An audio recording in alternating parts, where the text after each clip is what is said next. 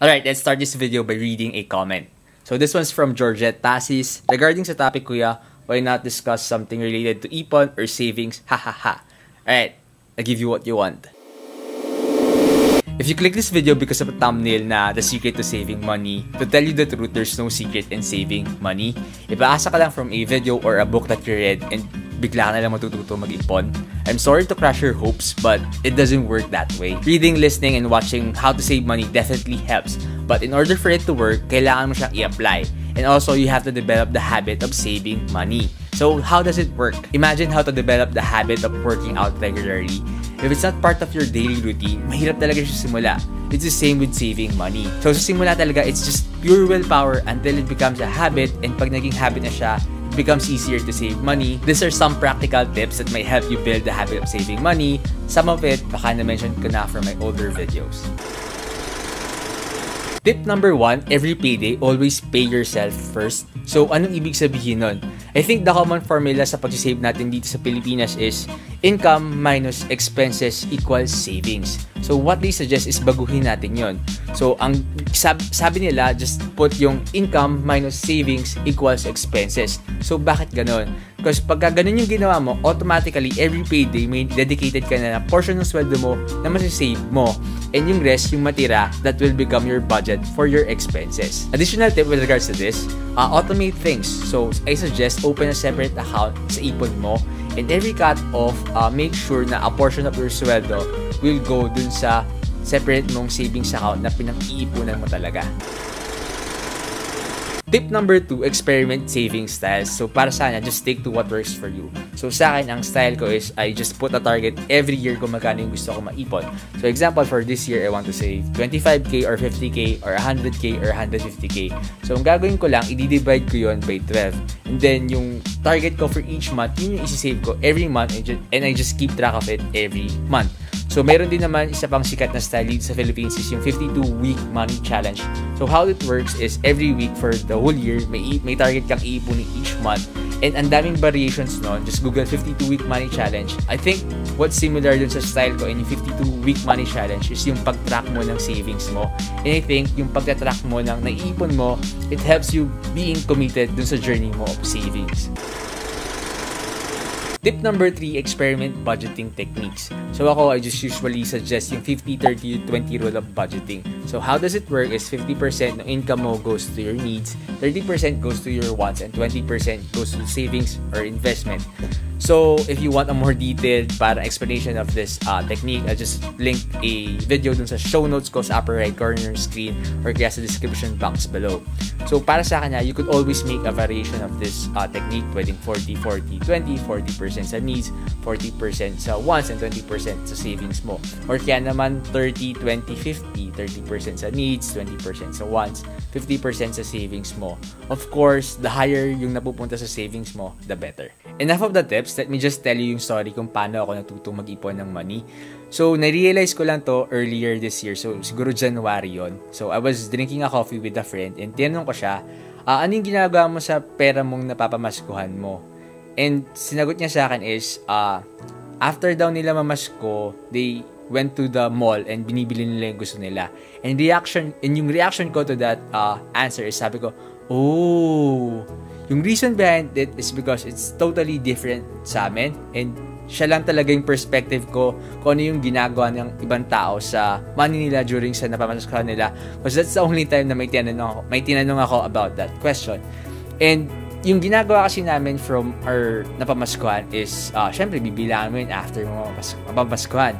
And automatically, yung parents ko and yung grandparents ko puts it in our savings account. So, ever since I was a kid, I was aware of a savings account. So, yung savings account namin, it was a joint savings account with our parents and sa Rural Bank of Maayhay pa yun eh. So, wala talaga kaming way of us spending yung money namin dun sa province namin kung saan kami namamasko. Kasi wala naman mapagagasasan doon kasi it's a very small town na wala talagang meron dun sa province namin. And if you want to instill yung habit of saving money to your kid, I highly suggest open them a savings account. Bata pa lang sila and if they have parang extra money or may napapamaskuhan sila, parang teach them how to put yung money nila to their savings account because it's something na I really appreciate what my parents parang taught me ever since. Okay, last na lang before I end this video, let me just read another comment. This is from I am Azrael. So, siya siguro si AZ before. Hi kuya, gusto ko talaga yung adulting series mo. Pero gusto ko sana makita or mapanood yung mag-interview ka ng random people from the streets regarding sa adulting nila. So, with regards to random people, I definitely want to try to make content with strangers. So, if familiar kayo sa Yes Theory, I'll probably make one na ganung style. Amar, read this comment. Convincing someone in the airport to fly somewhere different with you guys. Yeah. That's brilliant. Let's go right now. My friend and I are doing a challenge where we're trying to find a traveler who's willing to change their travel plan and join us in going to their dream destination for a day. And then we'll book them from there to wherever they were going. We'll do it. We were just tired of the rat race and not spending time with our family. You know, everybody has a start date. Mine is 1958, and one day that 1958 is going to be followed by a dash and another date. So it's that dash that's in between that's really, really important, and so we really strive to live the dash. It's amazing just seeing the power of putting something out there, and it's something that we try and push people to just do, because you literally don't lose anything by telling the world, by telling people around you what is it that you want. What you want. But matagal pa. Pero I definitely would love to make content with a stranger. With regards to adulting naman, I'll try to make one pa within the year, or kaya pag hindi talaga, it's probably next year, because yung lineup of topics na gusto ko pang gawa ng content within this year is yung what to do with your 13th month pay. It's about kindness, it's about happiness and success. So parang yun muna yung priority ko. But if I have the time and na-inspire ako from one of my friends, or may inspiration ako to draw from a story para sa adulting, I'll definitely make one pa for before the year ends. Last lesson na lang that I wanted to share, then I promise I'll end this video. So siguro yung topic na to is about showing appreciation or telling genuine compliments. It was brought up by one of the podcasts na pinapakinggan ko, and yun, it was really true. So yung example nun is, you know, giving compliments. Hindi ko alam kung bakit we are so shy to saying good things about others. And if wala ka namang masamang intention, parang don't ever hesitate gawin yon. Saying nice things is one of the few things na libre and it doesn't cost you any money. So, you know, definitely do it. Or kaya naman if meron kang nakakwentuhan, or you just, you know, just show appreciation, like tell them na, oh, I really had a great conversation sa'yo and I really appreciate yung mga pinagsasabi mo. Ganon.